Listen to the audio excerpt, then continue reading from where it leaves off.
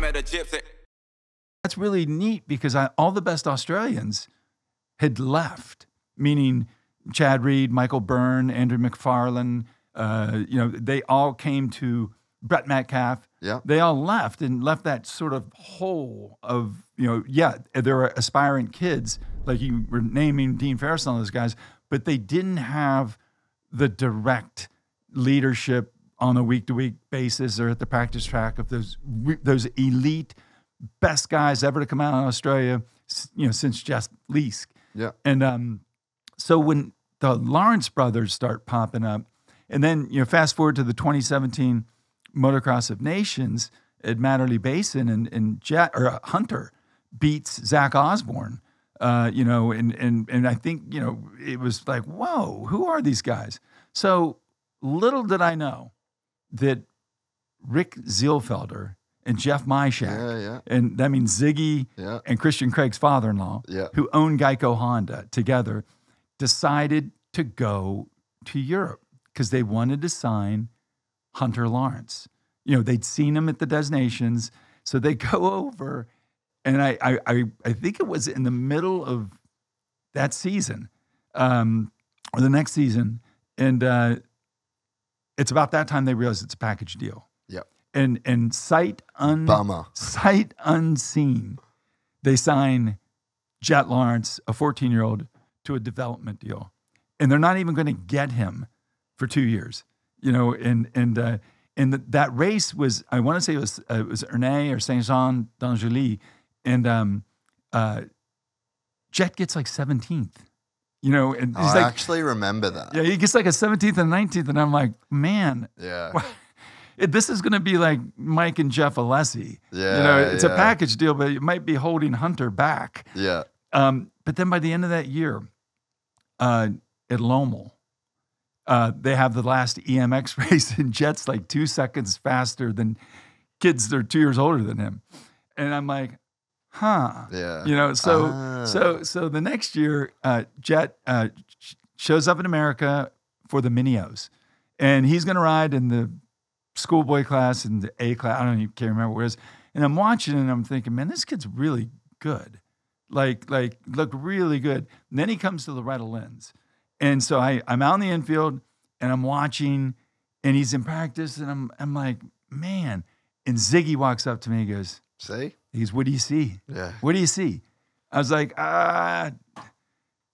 he looks a lot like Jean-Michel Bale. And he's like, yep. And I was like, and he even had a handkerchief in his pants because it was muddy. And everything about him just looked like JMB. And so Ziggy was at the race this weekend.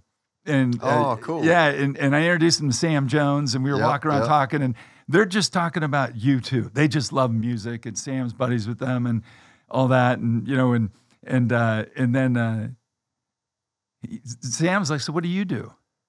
And Ziggy's like, well, I do this, and I'm like, wait a minute, this guy has the best eye for talent since Scott Taylor. He's the one, sight unseen, who signed Jet Lawrence when he was a 14-year-old kid living in Ken Roxon's basement. Crazy. And Sam's like, that sounds like a movie. And I was like, yeah, it was, anyway. But man, it was so crazy. Like, I have memories of Jet on a 60 lapping the entire field in a 4-lap race. Mm-hmm. And it's like, they were good kids, like they were good. They were privateers. Yeah, they're all, hey, we're all privateers at some point. But he's literally get another tear off. That he would literally lap the entire on a 60 in a 4-lap race, and it was just, and that was always the thing in Australia. It was like, oh, wait till you see Hunter's little brother. Wait till you see Hunter's little brother. Well, like, he was just always a freak of freaks. Well, the reason I even brought it up is because, to your point about Ryan Dungey was so far off the radar that people didn't know how to pronounce his name. Yeah. He was not, the can't miss kid. He was not Mike Alessi or any of those hot shots of the early OOs of, in the mini classes at Loretta's or Minios or Mammoth Mountain. He was just some kid from Minnesota. And it made zero sense that DeCoster would sign him so early to this deal. And so it at least we got to see him start to evolve. With Jet, it was one of the sight unseen things. Yeah. And you know, I had a front row seat when Jean-Michel Bale showed up at Gatorback and put it to everyone. And everyone was like, who is this guy? And I'd been watching him because I was a huge GP fan. And I knew what he was capable of, but I didn't know he was capable of that. Yeah. And then, you know, Jeremy McGrath in 1993, when that eureka moment or that breakout moment happens, with Dungey, it was a little more of a evolution. With Jet, a little more of an evolution, but shorter. But that, you know, I guess what I'm trying to say is you never know. You know, I remember watching Mike Alessi and thinking that's the best minicycle rider I ever saw. I remember watching Adam Cianciarulla and thinking the exact same thing. I remember being corrected by people saying, no, James Stewart was the best mini bike rider ever. And he probably was. But the point is, it's not always the perfect gauge. Yeah, but Jeremy McGrath was none of that. And Jeremy McGrath was a kid bagging groceries at a Ralph's that rode BMX. And quick one more funny story. I can remember the day I met Jeremy McGrath. Really? High Point Raceway, putting stakes up in the pro section the day before the National. And my friend Gary Semix comes walking up the hill with this kid. And the kid had like MSR electric blue shorts and like the fuchsia color, just a kind of chubby kid. I know who he was. And Gary's like, hey, you need a hand? And Gary was, a motocross coach. And I was like, who's this? He goes, oh, this is my buddy Jeremy. I'm coaching him now. He's riding. And I'm like, Jeremy? He goes, yeah. He goes, he won a Supercross this year at Las Vegas. And I'm like, oh, wait a minute, the Team Green kid. He's like, yeah. I was like, all right. Jeremy McGrath walks around holding stakes, and we talked for 20 minutes while we work on this section.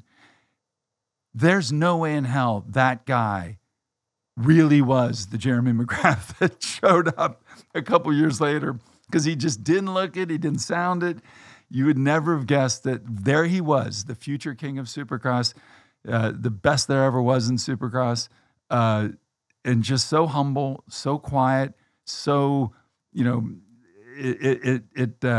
I love those stories. We don't get them enough. The world's a smaller place, so we see these guys sooner. Yeah, they're under a microscope a lot quicker and earlier. quicker. Yeah. But I guess that all of this, whether it's how good Triumph did their first day, how good that Yamaha did in its first Supercross, how good Jeremy became, how what Dungey became, what the Lawrence brothers became.